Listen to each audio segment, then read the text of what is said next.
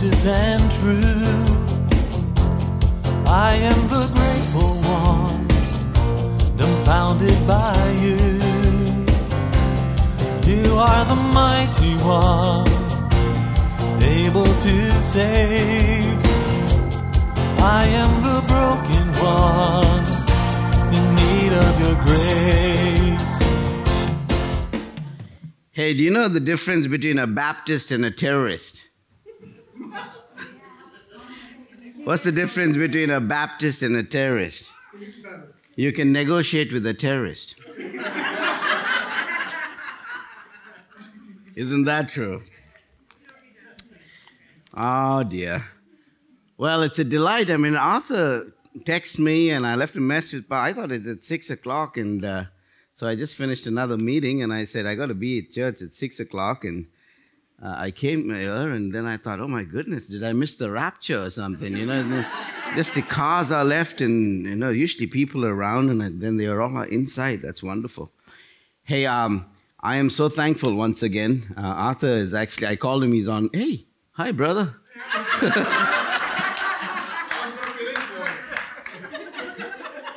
Thank you for keeping me company in this chair.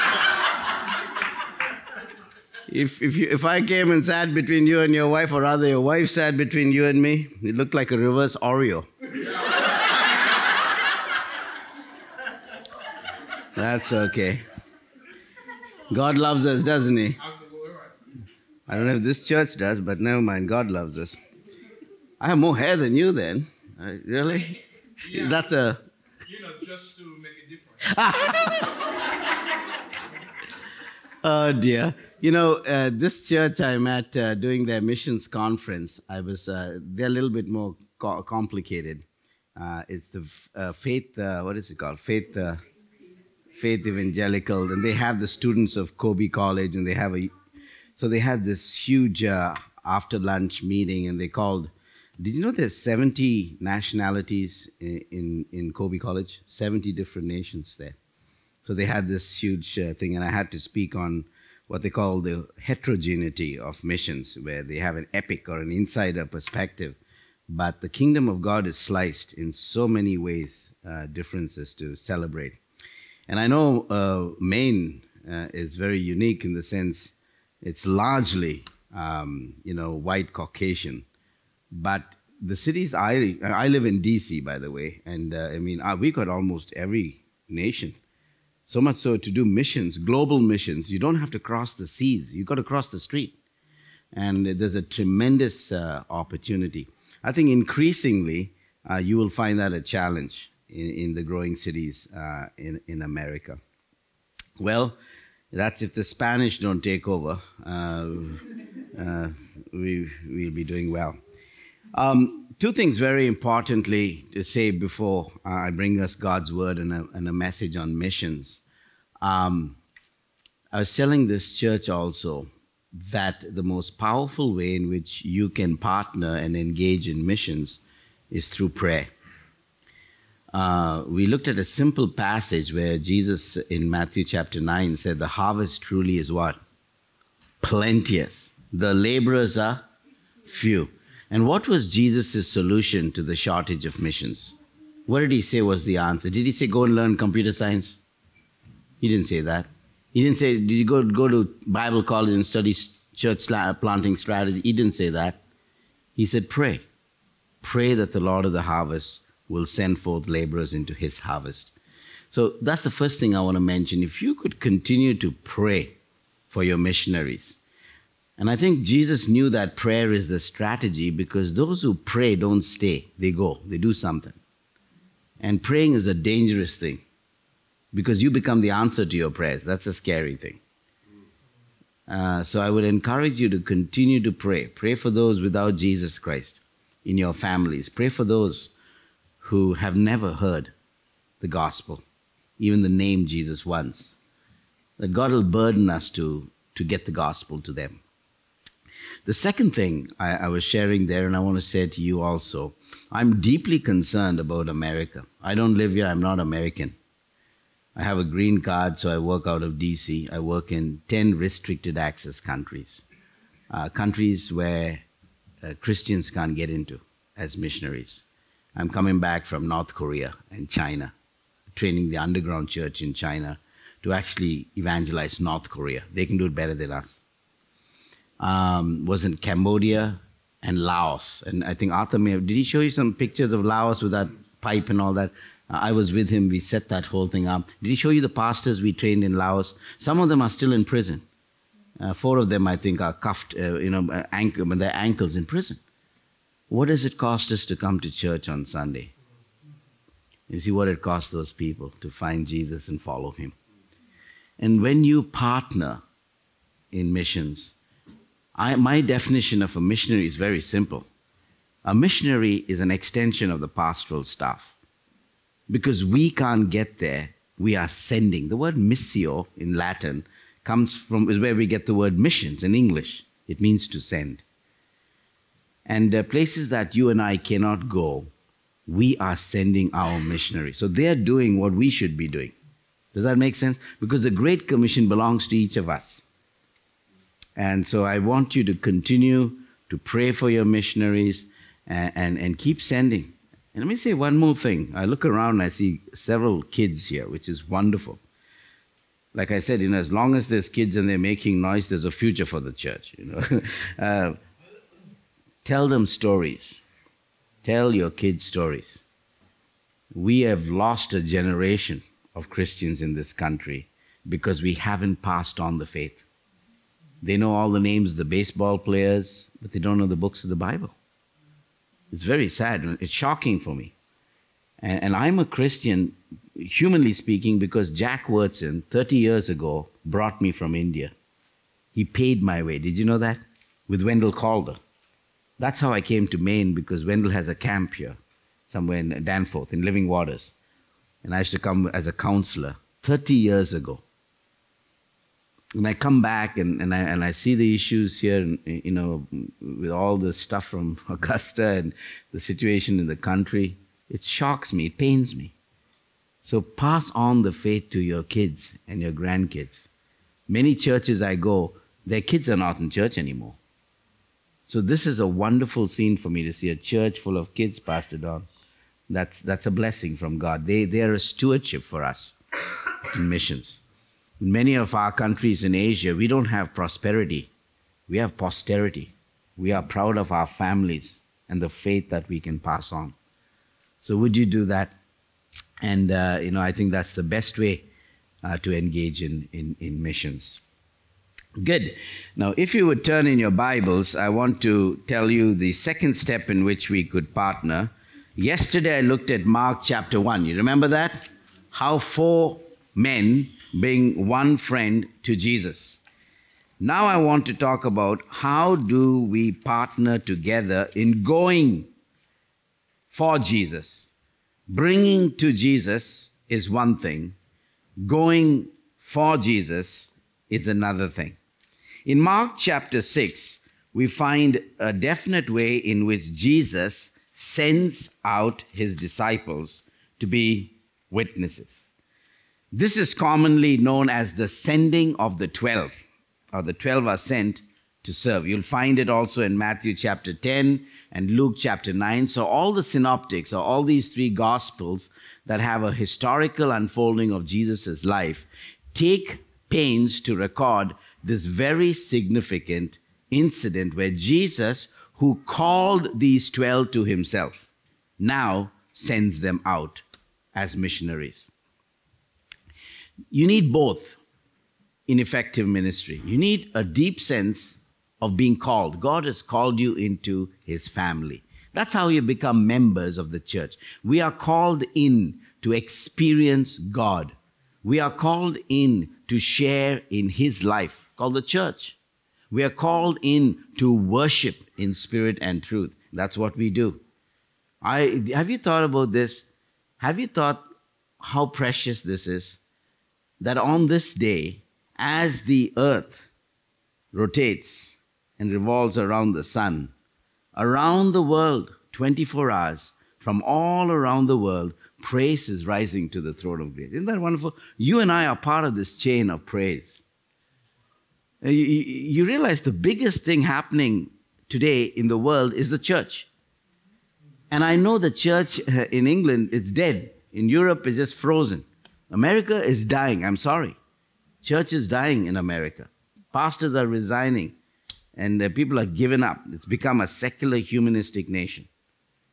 But you come to Africa, you come to Asia, you come to South America, you will experience revival like nothing. Unbelievable. The group I trained before coming here in China, in the Hunan province in China, do you know how many members in that church? This is the Finyan network. The leader of the network is a pastor called Jean Lesser. Jean Lesser. Do you know how many members in that church, Pastor Don? 1.2 million Christians. Christians in that one church network. Now that's mega church. I'm telling you, in China, China is no longer a mission field. It's a new mission force. The underground church is coming above the ground. And what used to be a communistic country is now the #1 sending nation. And in 2 years, China will have more Christians than any other nation in the world, including America. So you can see it's a new day in missions. It's a new day in missions. Some months ago, I was in Albania, and Ravi and I ministered together. So Ravi and I are sitting together in this air. Some of you may know Ravi Zacharias. He's another Indian. So Ravi and I travel once a year together, and so we were in this place, and we're sitting in this airport, and there's this bunch of Albanians. So we kind of, who are these guys, what they're doing? We thought we'd talk to them. We found out they're missionaries from Albania. So we're like, whoa. So they're smiling at us and trying to, So we're like, where are you guys going? He's saying, we are going to India to reach those Hindu pagans for Jesus. And, and like Ravi and I are like, okay. It's a new day in missions. I mean, 2 Indians sitting in Albania and Albanians coming to the Ganges River to reach us Indians.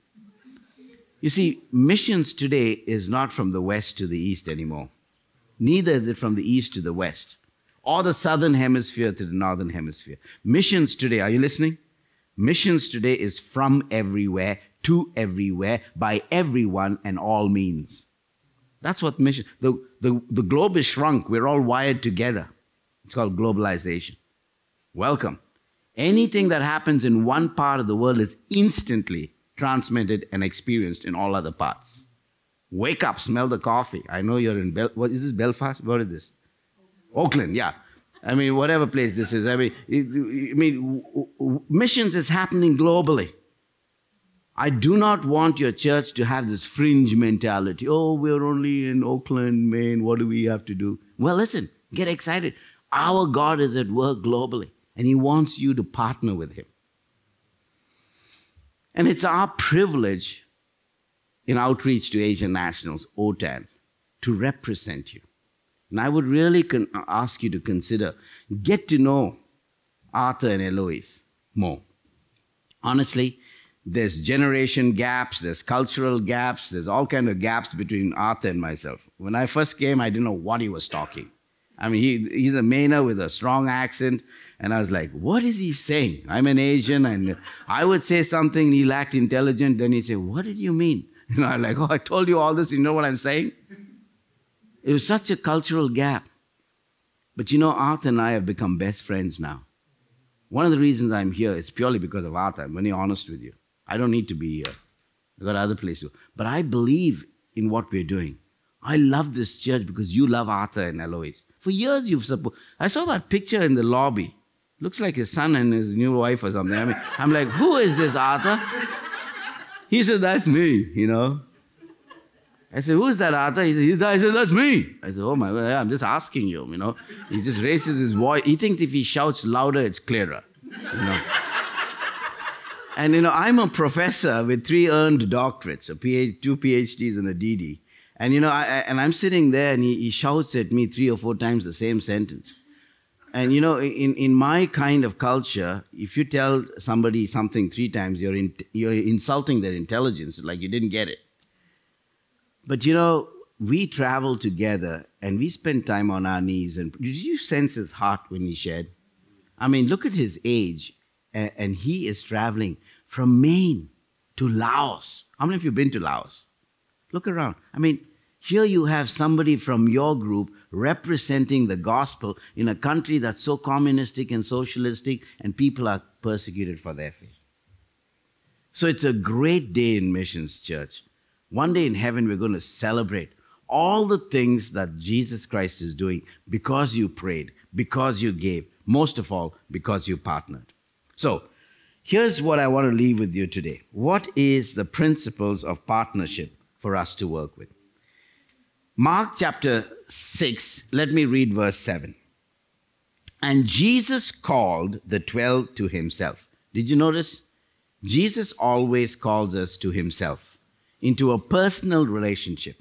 He doesn't call us to church. He doesn't call us to join an organization. He doesn't call us to a particular program.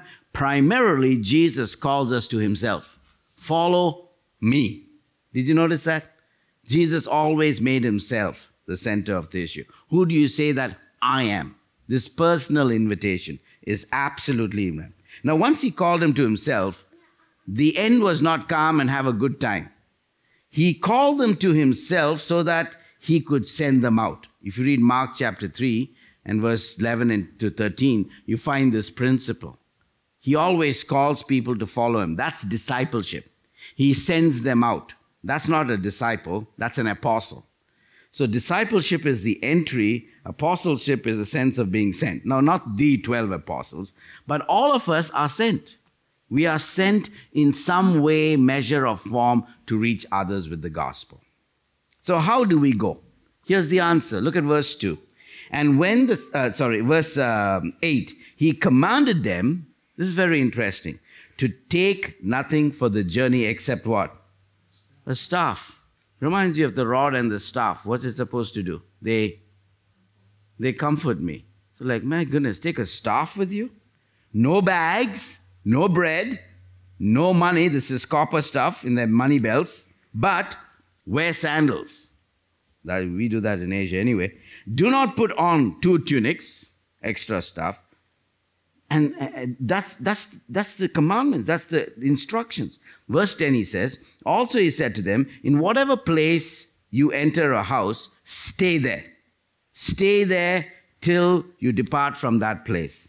Verse 11, and whoever will not receive you or hear you when you depart from there, shake off the dust from your feet as a testimony against them.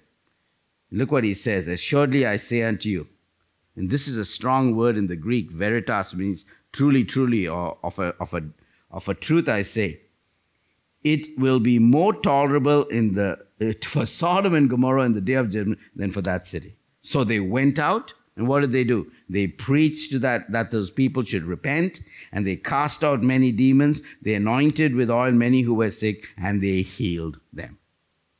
Now, a few thoughts about partnership with regard to missions for you to think about, for you to engage, for you to seriously consider on 3 levels. Number 1, personally, individually.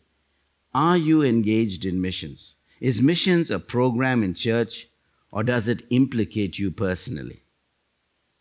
Secondly, in your family. I think the family is very, very important. I'm coming back to America after 27 years.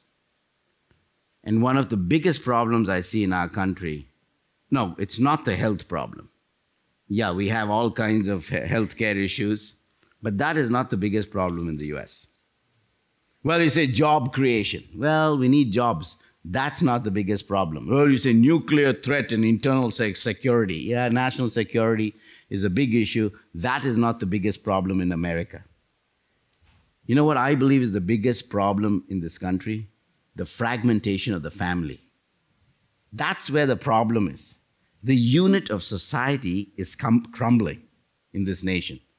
Who destroyed Rome? Pardon? Who destroyed Rome? It self-destruct. It imploded from within. No other nation destroyed Rome. You know who's going to destroy America? Yeah. You're going to implode from within because there's no structure to hold you together from within. You have become just like Rome when it fell. It's an interesting study in parallel. And so I want to plead with you. take it seriously at the family level. And then thirdly, at the church level. What will you do for missions as a local church? At these three levels, let me show you how partnership works. 3 principles for you to write down and take home today. 3 principles. How do you partner? Well, if you look at the previous verses, Jesus has come and he's trying to share the gospel. And if you read the first 6 verses before we come to this section, his own family did not receive him. Did you know that? Jesus' own mother and brothers and sisters, Joseph must have died by this time, we don't know. But they themselves didn't receive and accept Christ. That must have been sad, isn't it? When your own family don't believe or trust in you. How do you think Jesus felt? He came unto his own, and his own doesn't receive him. How do you think he felt? He must have been totally broken. And don't be surprised, many times this is true. He likes to preach, does he? Many times this is absolutely true. Some of the most difficult challenges we have is within our own families. That is why we've lost credibility. Because people see us preaching and teaching, but we can't run our own families and households. We are having a credibility gap. Jesus in his own family was not accepted. So what did he do? Did he say, okay, forget it? No, he called 12 people. He said, I want to build a team. Pastor Donnie said something interesting yesterday that warmed my heart. He said, I'm going to put together a committee, a group of people who could think and do missions. I think this is very important, and I encourage you, advise you as a church, do that. Honestly, the pastor does not have time for everything. And this mentality, we'll pay the pastor and he has to do it, must change. That's never going to be biblical. If you find out why pastors were given to the church in Ephesians 4, verse 12, it is to equip the saints, and the saints are supposed to do the work of the ministry. Saints are not supposed to pay the shepherd to do the work. I think we got it all wrong. What you do need to do is to step up. Maybe in this meeting, some of you who have a burden for missions, say, listen, I want to be part of a missions committee. I want to engage in missions. So this is very important, church. Please listen to me. This is critical. We've got to find key people to head up different tasks at the church. If not, you're going to wait till next October and have another missions conference and talk. You know what I mean? This is going to be rigmarole. Every year, you're going to start something new and keep going back again and again and again. There must come a time where you say, listen, we are going to make this happen as a church. So what I want to do today is tell you how to make that happen. How to make missions a reality in your church. How do we partner? Jesus calls them to himself, even though he's been rejected. And he sends them out. Did you notice he sends them out 2 by 2? Now, any ideas, any reasons, why do you think Jesus sends them out 2 by 2? Why can't he say, well, there's so much of land here, why don't you just go wherever you want? You run here, you run this door. Why did he say, no, you two stick together? Well, you two stay. Well, you two are, but why did he do that? What's the advantage of pairing them together? Very good. Accountability in which area? Spiritual accountability, so they aren't tempted to stray. Very, very good. Okay, they can be spiritually accountable to one another to stay close to the Lord and their commitment. Very good. What else? Yes? Well, the thing that came to mind for me is wherever there are 2 more, God is. So, I don't know from a physical. sure. Matthew 26, the whole principle of prayer, where 2 or 3 are gathered in my name, there am I. So they could sense God's presence together. All right? Anyone else? Be more practical. Yes, brother? Support. Absolutely. What support?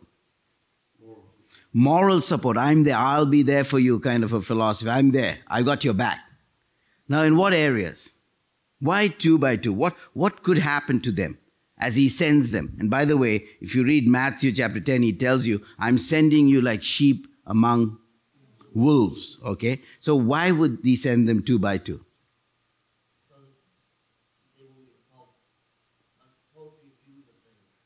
Good. So they won't be falsely accused of things. In other words, doctrinal integrity too. They won't preach whatever they like. There's an accountability. Are you preaching what Jesus told you? So there's a check and balance there. Okay? What else? They're stronger. Why? Because in missions, when you're alone, you feel what? Very lonely and discouraged. Do you get lonely and discouraged? Yeah, ministers get very lonely. It's very lonely at the top. And that's why pastors fall all the time, morally and every other, because they don't know who to share to. They've been caring for everybody else. Who cares for them? So in ministry, it's very lonely. And you need that mutual encouragement, that mutual strengthening, that accountability. And this is so important, church, because if you're going to have a program for missions, is that okay if I move? He's like, ooh, okay. Anyway, it's so important that you have a definite program which you are accountable to one another. What was Jesus trying to teach them? He was trying to teach them one lesson that I want to leave with you. He was trying to teach them to trust. Trust. You know, the basic building block in any relationship is trust. If you don't trust someone, you're not going to have a good relationship with them, are you? I mean, it doesn't matter who it is. It could be your spouse, it could be your kids, it could be your brother, it could be your boss who you're working for, it could be your colleague or your neighbor. If you don't trust them, you're going to have a good relationship? Not really. But if you do trust someone, guess what? You're going to work together, you're going to build that relationship up. In order to build trust, it takes time, it takes energy, it takes efforts. You know, one of the things I found when I came here to America 30 years ago was the whole principle of dating. And at the heart of it, you know, many of our ladies think, can I trust this man? And of course the men also, can I trust this woman? I didn't have that problem because my father picked my wife for me. I mean, it was very easy. You know, in some of our countries, my dad picked my wife for me. He was in the, I was a teenager and my mom and dad were converts. They sat in the church and my dad nudged my mom and said, who's that girl in this choir? I said, which? Well, the fourth from the right, second row. Well, he said, this is Dorothy. He said, she'll make a good a wife for Chris, wouldn't she? So I don't know. He said, well, why don't you go and ask her mom? And the rest is history. I got married to her, So, I mean, seriously. I mean, it's different. Here in America, you usually marry the one you love, right? Yeah, we love the one we marry. Which is more agape love?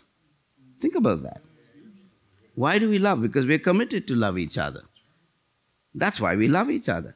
And I've been married almost 30 years now. Never once have I thought of divorce.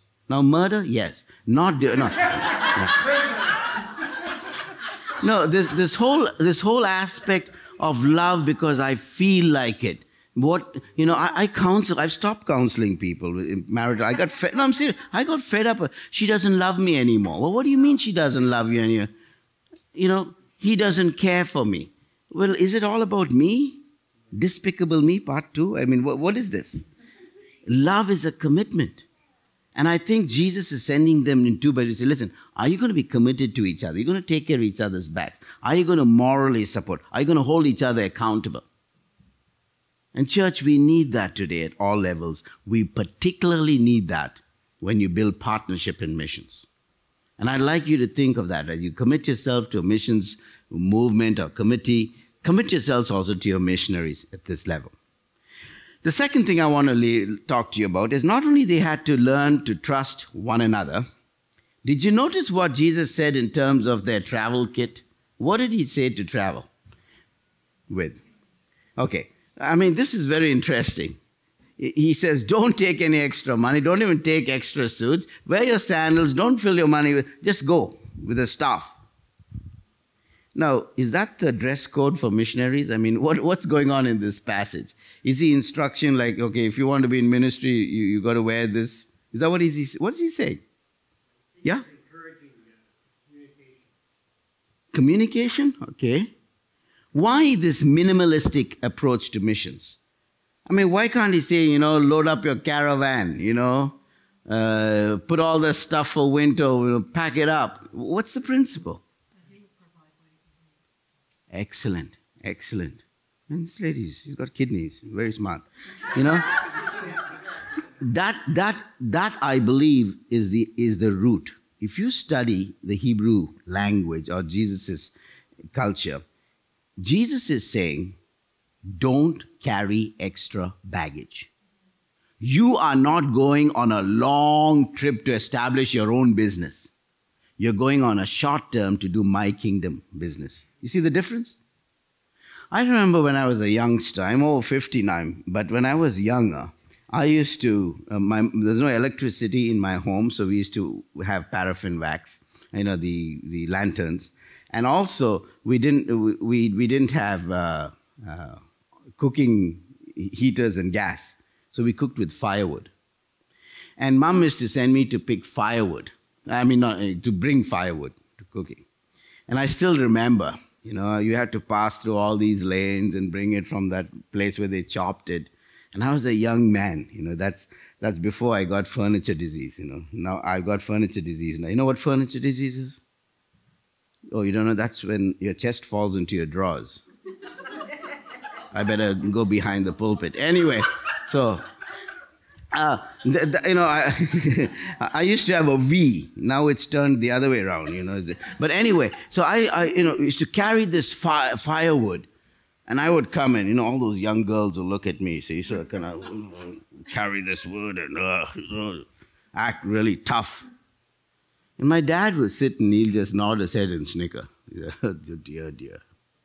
I said, what, Dad? He said, son, load light and go often. Load light and go off. I don't know if that translates well in English, but in our language means don't load it heavy, load it light, and you can go more number of times. Does that make sense? Okay. That's what my dad advised me. I have carried that advice, Pastor Donnie, for all these years. I have worked in 31 countries around the world, lived in 4 continents, and I've never forgotten what my dad said. 2 days ago, I arrived at a red-eye flight from DC into Bangor, and I leave in a few hours from Bangor back to DC. I go back, last week I was in Atlanta, Georgia. Previous week I was in Dallas, Texas. And before that I was in Beijing. This is my life now as the executive director. But I always remember what my dad said. If you come and check the car, I don't have any check-in luggage. I just got to carry on. Load light, go often. He said, Dr. Chris, what's the point? Listen, this world is not our home. We're passing through. Honestly, look at the stuff we accumulate in this life. My Korean friend did a research, and he defined an American. He said an American is someone who buys what he doesn't need with money that he doesn't have to impress people he doesn't like. You laugh, but that's fairly true. I'm telling you. We live on these plastic cards. It's funny, my friend was there. The other day we were driving together in DC, and I'm trying to get him involved in overseas mission. He said, Dr. Chris, he says, I struggle. It seems like I'm just working to live in this house. I didn't understand what he said. What do you mean you're working to live in this house? He said, my wife and I had dreams, and we bought this big house. And after the big crash, he says, we have to pay up the mortgage. And he says, when I think of it, I work so hard simply to pay the mortgage. I said, stupid, downsize that house. Live more simply. You have to pay less. You'll have money to do everything else. How smart do you need to be to figure that out? But maybe you are like that. You're just working to live in the house or working to drive the car you have. What kind of a life is that? In our countries, we don't have credit cards. It's very easy to find out if it's God's will or not. No, I'm serious. If you have the money, it's God. If you don't have it, it's not God. Who we got to impress in missions? Honestly, you like my jacket? Yeah. These are a bunch of headhunters in Northeast India. The largest conversion of Baptist Christians in Northeast India were the Naga headhunters. And one of the ladies stitched this for me. It's hand woven with all kinds of texture. These are the headgears they wear. These are the spears and the shields that they had. And these were some of the machetes they used to kill each other. Today, they're the fastest growing church group in India. You know, and they live simply now, very simply. So the principle number 2 is what we said. Principle number 1, Jesus was teaching them to trust who? Trust one another. Can you say that? Number 1, learning to trust one another. Secondly, learning to trust in God and God alone. God and God alone. In missions and in partnership, people must see that our ultimate trust is in God and God alone. Do they see that in us? Honestly. I ask myself that. When people look at me as a professor from Liberty University, as CEO of OTAN, do they see the guy who's trusting in his competence, what I can do, in the academic degrees that I've piled up after my name, or in my ability to communicate in 6 languages? I mean, what do they see in me? Or they see in me a street kid from South India whom God is using to change lives? You see what I'm saying? People need to look at you and say, you know, I don't know how this guy from South India could do all this. Did Jack Wurtson realize when he brought this young fellow from India that he would be the professor of theology and global studies of the world's largest Christian university? Did he know that? That's what I am today. At Liberty University, I'm the professor for theology and global studies in the largest Christian university in the world.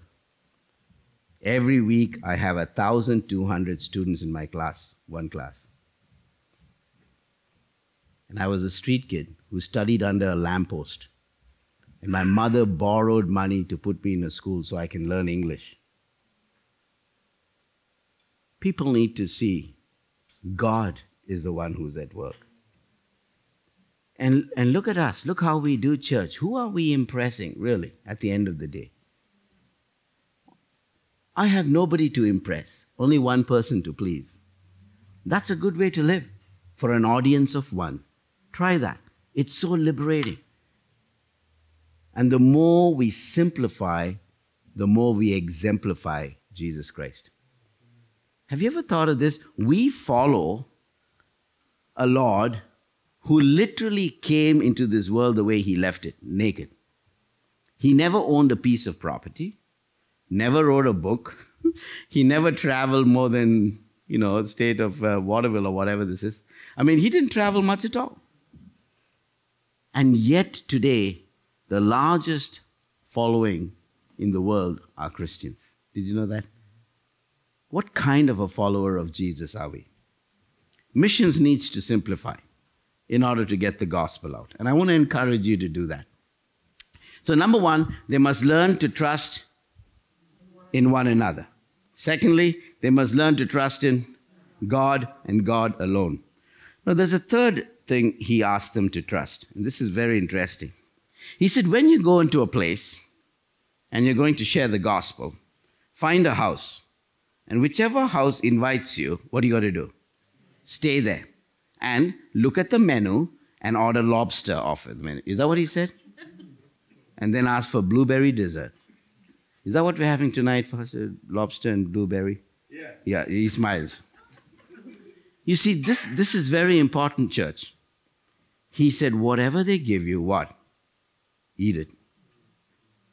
My concern about the church in America and the reason why we are lagging in missions is we have so much to live with and so little to live for. We get what we want, then we don't want what we got. The very things we are creating are destroying us today.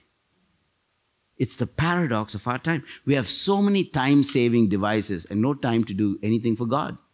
Isn't that ironical? And Jesus says to his disciples, listen, when you go there, not only simplify, he said, learn contentment. Be content. We are so average. We are keeping up with the Jones. We've got to have something more. Like Rockefeller when he died.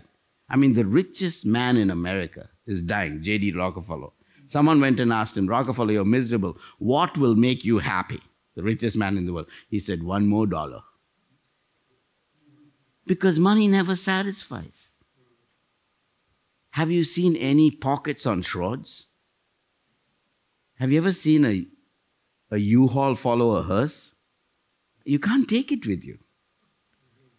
This is why you need to invest it in missions here and now.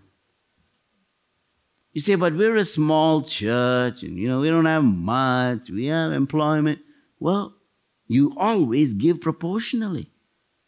God blesses us when it is more blessed to what? Give than to receive. Try it, I challenge you. Try to outgive God. I tried it, I couldn't. It's wonderful when you learn to be a generous Christian. Keep giving. It's going to come back to you. Good measure, pressed down, overflowing. The joy of giving. I am convinced you are never more like God than when you're giving. God so loved the world that he what? And what a way to invest in mission. God doesn't see how much you give as much as how much you've got left. That's the principle of the widow's two mites. I remember Billy Graham's brother-in-law, Leighton Ford, is one of my mentors, and once a year I spend some time with Leighton. And they were telling me of the time when Billy and Ruth were in this meeting, and the offering bag suddenly came, and so Billy quickly pulled out a note, and he was putting, as he dropped the note, he suddenly realized there were 2 zeros after the 1. And he went, oops. He looked at Ruth and he said, sweetheart, I accidentally put in $100. In America, all the notes the same color and size. And his godly wife, Ruth, looked at him and said, honey, don't be worried. God only accounted you for $10. Because God looks at the what? Heart. He knows what we give. He knows what we give. The importance of learning to trust. And this is the third point. To trust the goodwill of others. The goodwill of others. Let me ask you, were these people saved? These houses they went to? Were they saved? The answer is no, because they're going to preach the what? Gospel. So obviously they haven't yet responded to the gospel, right? So they go and they give them something to eat. It is the idea of contentment. It is the sense of satisfaction with God that makes them winsome. That they say, wow, these people are not complaining. Have you been with people, they keep complaining and murmuring? Have you been with them? No, don't look at your wife. I mean, have you been with people who always complain? No matter what, they're like, I don't know, They keep complaining about this. If there's nothing to complain, they complain that there's nothing to complain. It's like the China guy who came to America. And the border fellow stopped him. He said, why are you coming to America from China? He said, He said, no, tell me, what do you lack in China that you want to come to America? Do you have job problems in China? He said, no, can't complain. He said, do you have unemployment problems? Do you have problems with social security in China? He said, no, can't complain. He said, do you have hunger and lack of food in China? He said, no, can't complain. He said, do you lack freedom and ability in China? He said, no, can't complain. He said, why do you want to come to America? He said, I can complain.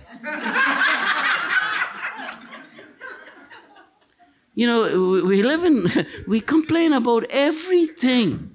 We're upset about it.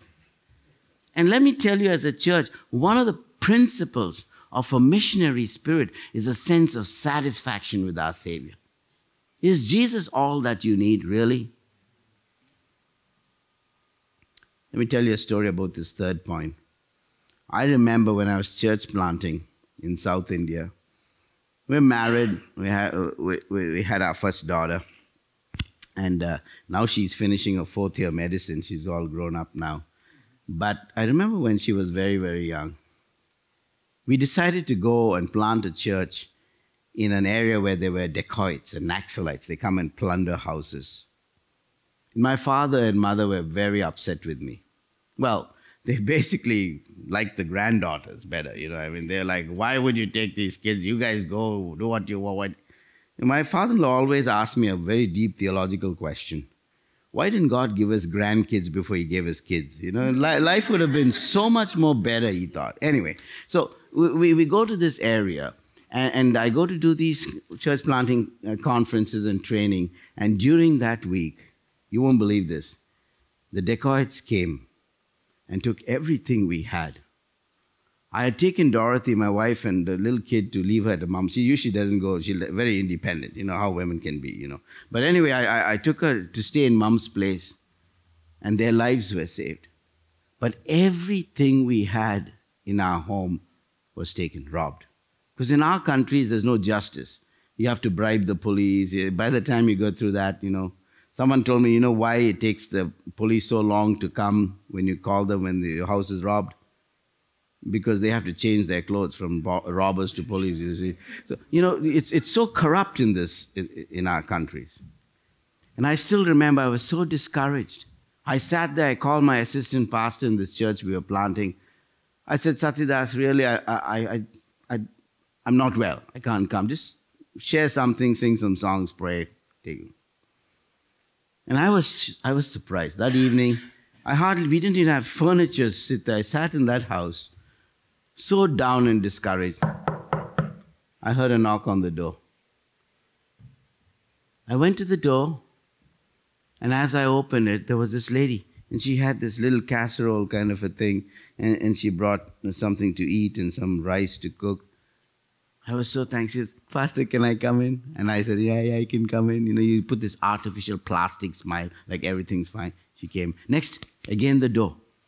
Knock. You know, 28 families came to see me that evening and Dorothy. They brought food, they brought clothes for us. And I had worked in that area for about 6 years. And I felt nobody cared for me as the pastor. I planted this church. I've been beaten by Hindus and thrown on a field bleeding. And that day I was surprised, 28 families. And then they popped up and shared tests. Pastor, thank you for leading me for Jesus Christ. Thank you for baptizing my kid after he was saved. Thank you for getting my daughter married. You know, we make good matchmakers in India. So like, oh, we really have. And one by one, everybody shared their testimonies. I couldn't believe how much they loved me. And then they stood, all the neighbors like, what's going on in that house? Is there a party? You know, they said, that guy's house got robbed. And so, what happened now? Well, all those people that belong to him are come to see him. And we went late into the night, we celebrated. They were going back. I thought to myself, you know, this is interesting. And Dorothy was there. I said, well, let me do the dishes, you know. So I'm doing the dishes, and, you know, in our place is hardly any water, just trickles. You know, I don't know if it was my tears flowing or the water. I was slowly washing the dishes. And Dorothy came, she put her hand around me. She said, Chris, are you all right? I said, I guess I am. And I said to her, I said, you know, if this is what it takes to know that I'm loved by my members, I don't mind my house being robbed every year. Just to know people love me for who I am, not just what I do. And that is so important in ministry. And the next Sunday, I preached a message. And I really believe this, church. I am convinced that we only believe that God is all we need until God is all we have. Let me say that again. You really don't believe that God is all you need until God is all you. That was the day I realized He's all I need. I have nothing else. Now we have a nice home, we drive 2 cars, we earn few degrees, and we travel around the world. But I'll never exchange that experience of being robbed. My entire house, shredded, sitting on the floor, not even furniture. And recognizing God is all I need because God is all I had. You know, we have to come to that point of total dependence on God and God alone. And the goodwill of people. I mean, I'm supposed to help them. But you become a vulnerable leader. They are helping you.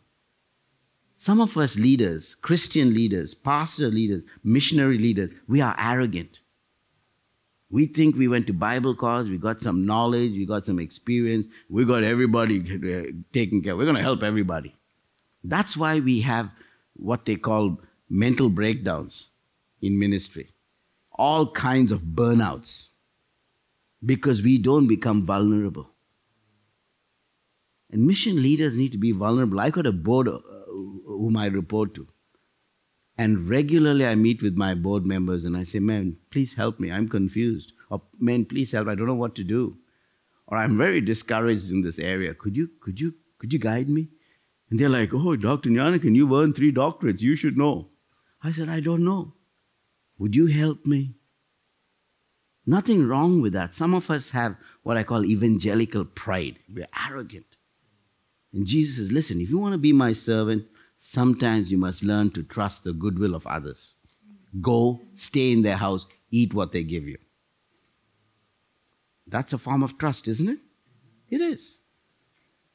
And folks, I want to encourage you with these 3 points from this passage. Would you start very simply? Number 1, learn to trust one another. We need each other. None of us are as good as all of us put together. If you're married, tell your spouse how much you love him or her. Commit yourself to your family. We need each other. I was in Hawaii and leading some seminars in the island of Maui. Where do you think I got my tan? No, anyway, so I go regularly to Maui, and we have the Hagia Institute where I train these leaders in Hagia Institute. And my colleague is a Polynesian Hawaiian. So I was doing a seminar on the family, and I said to him, Rachi, what's the word for family? He said, there's no word for family. I said, what do you mean? What do you say? Well, he says, there's a word, but it doesn't mean family. So I said, well, what does family mean? Well, he said, it's the word ohana. Ohana. No, I know aloha. I don't know what is ohana. Well, he said, it's complicated. I said, come on, don't insult my intelligence. What is it? I mean, try me. Tell me, what does ohana mean?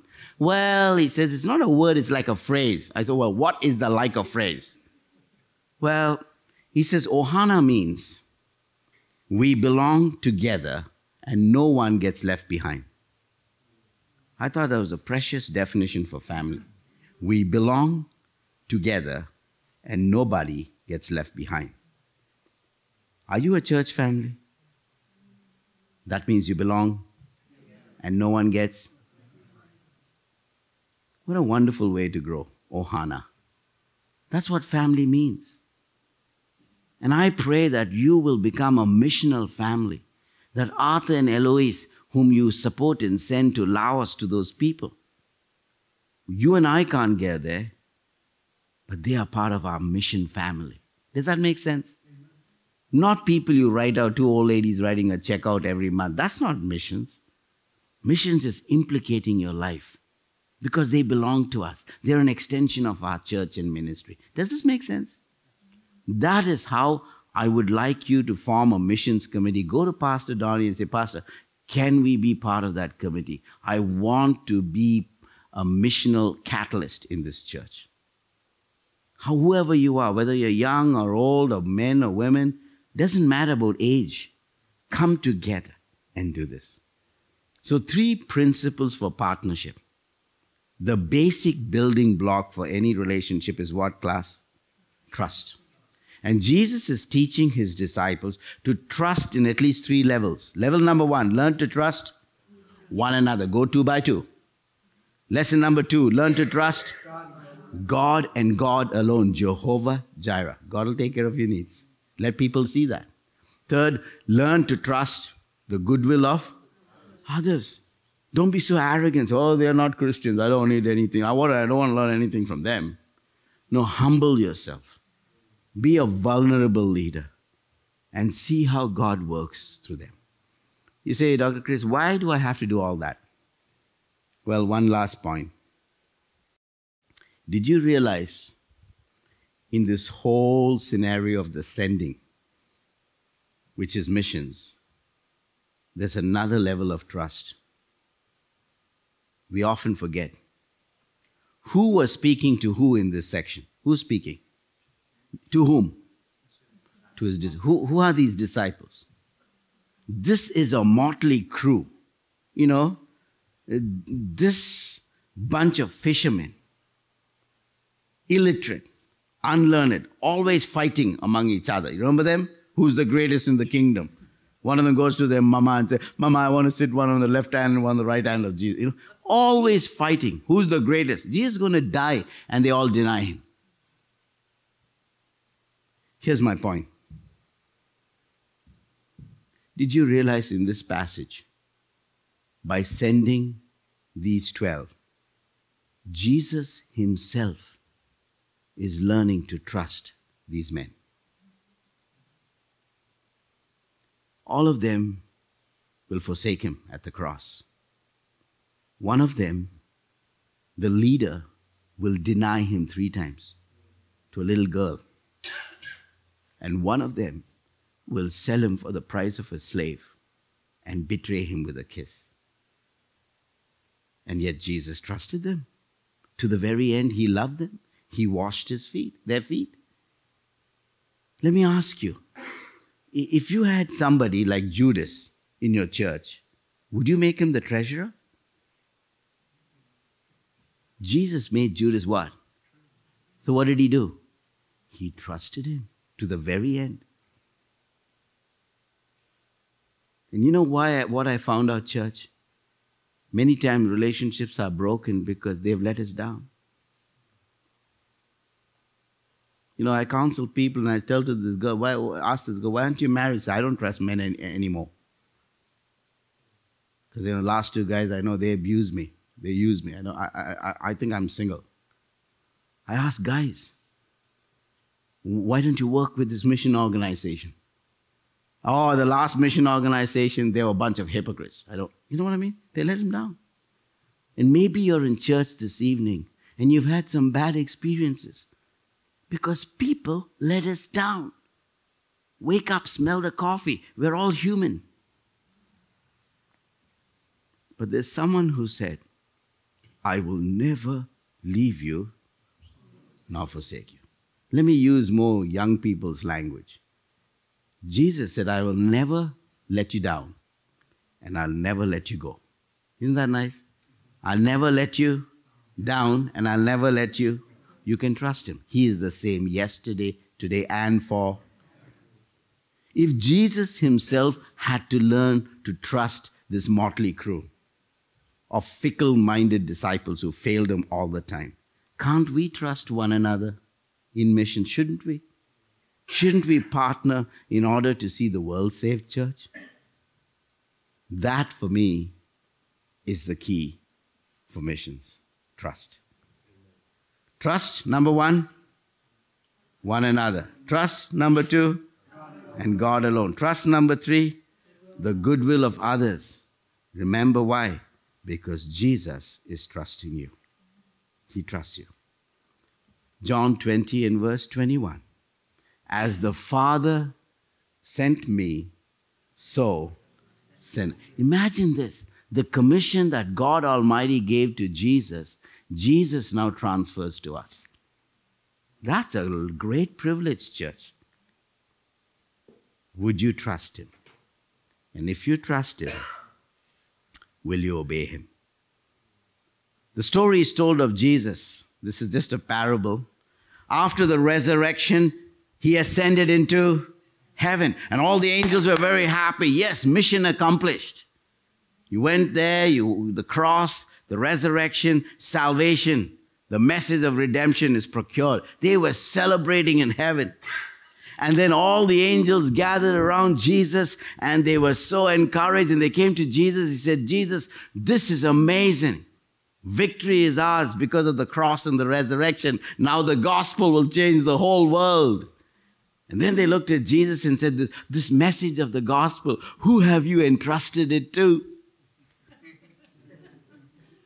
And Jesus looked down from the clouds. He called the angelic host. He says, you see those 11 men around that Mount Olives place? Yeah. I have given that to them. And they were like, you've given the plan of redemption to those 11 men? We watched those guys. And there was a silence in heaven. And then one angel kind of mustered a little bit of courage and said, Jesus, can I ask you a question? What is it? He said, we've seen these men. This must be some business angel, I'm sure. He said, you know how they failed? Could I ask you a question, Jesus? In case these guys fail, do you have a plan B?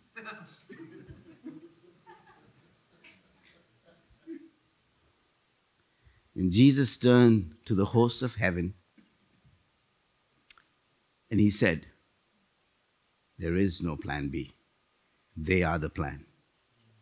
Church, do you understand this? Acts chapter 4 verse 12. There is no other name given under heaven whereby we must be saved, but which name? Name of?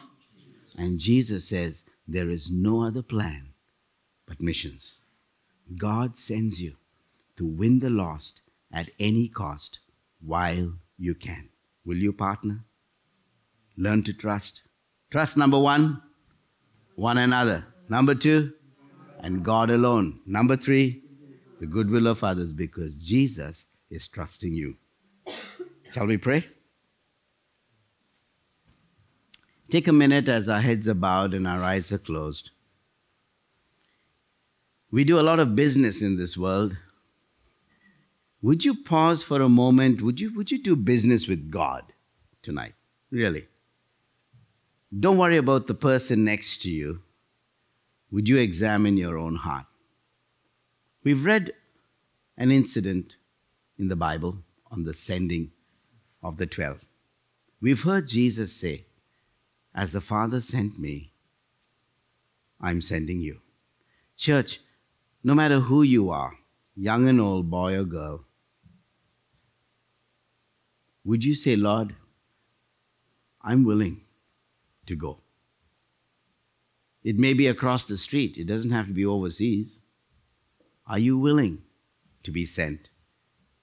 Would you develop trust in God and God alone? Where is our faith?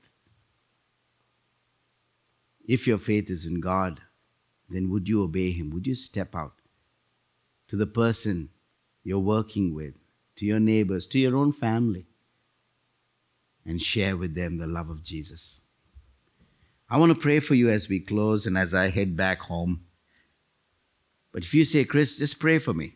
I don't know where, I don't know when, I don't even know how, but I do know that I need to be missional. I need to share my faith.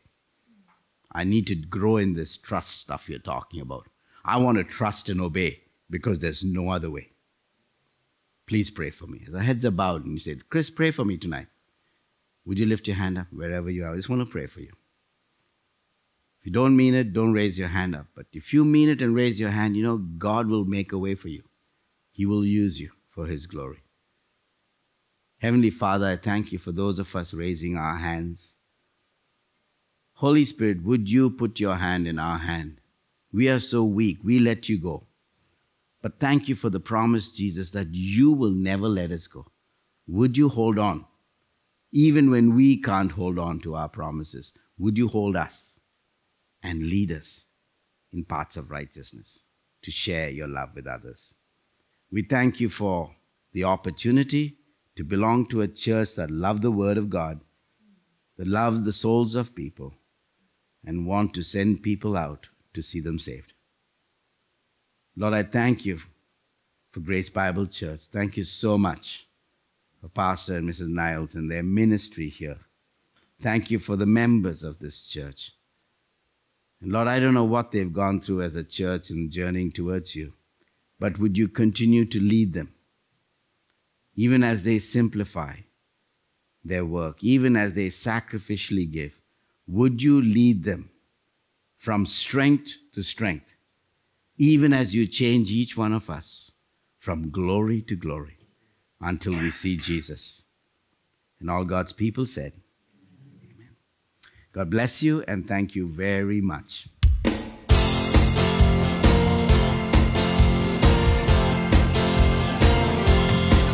are the faithful one, righteous and true. I am the grateful one, dumbfounded by you. You are the mighty one, able to save. I am the broken one, in need of your grace.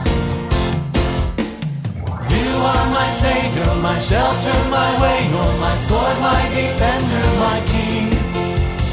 You are my portion, my rock and my fortress, provider of all that I need. Lord, I adore you, I'm humble before you, I fall at your feet so amazed. I've come to praise you, to worship and thank you, to yield to your word and